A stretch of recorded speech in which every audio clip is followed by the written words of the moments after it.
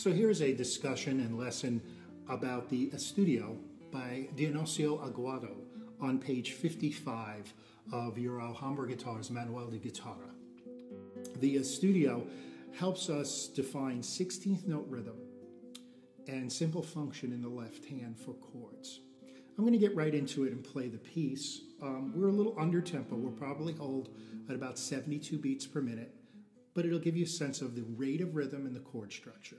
And here we go.